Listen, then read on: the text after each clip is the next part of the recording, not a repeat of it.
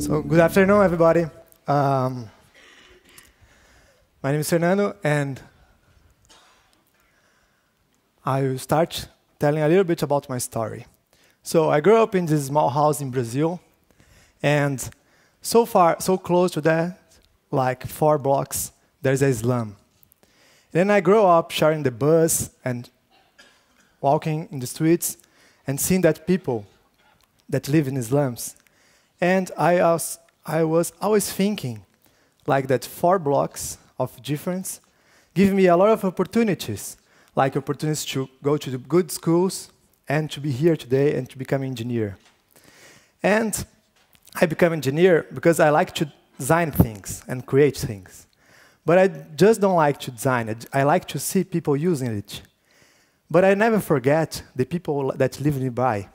And then I looked to this picture. And I realized that 10% of the world have disabilities. And 45 million are completely blind.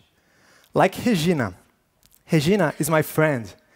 And she's a blind woman, and she works as a Braille reviewer in Brazil. And Regina has a lot of trouble when she goes shopping, because we didn't realize how many products do you have that has the same shape. But some products could be dangerous, as when we deal with money. So it's not only a functioning thing. Also, nobody, even though we cannot see themselves, they don't like to go out dressing like this. They need autonomy to do the basic activities. And nowadays we have a lot of devices that help people, like Braille watches, Braille displays, and even high advanced technology to assist blind people. But I saw a problem here, the price. For example, a color reader in Brazil, that's just a color reader, costs $600. I'm designing a device that can also read Brazilian money and will cost $100. This is twice the minimum salary in Brazil. So the device is very simple. It's a small handheld device. You touch the color of the object, and the device speaks the color, the name of the color, or the value of the bill.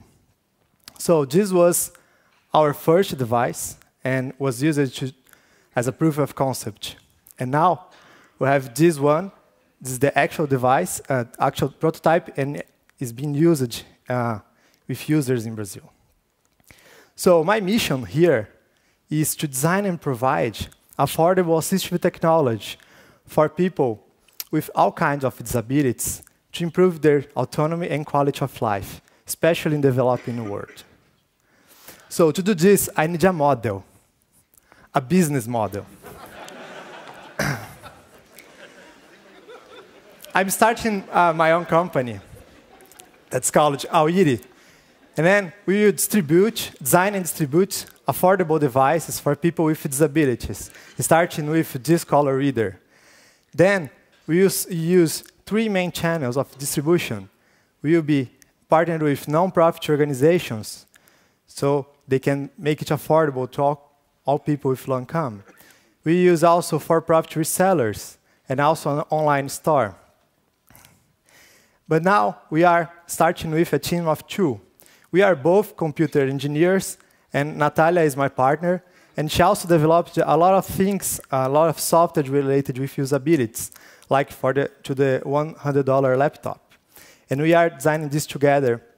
And we are getting a lot of help from the Dorina Noville Foundation for the Blind, which is the biggest in Brazil. And also, we are in partnership with the Solar Year project. They designs and produces hearing devices for deaf people. And they employ deaf people to make this. So we will have deaf people working to make devices for blind people. So then they can have more access to jobs.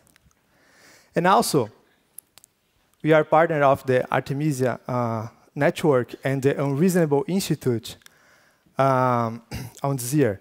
So again, my mission here is to design and provide devices for these 650 million people living with disabilities in the world. Thank you.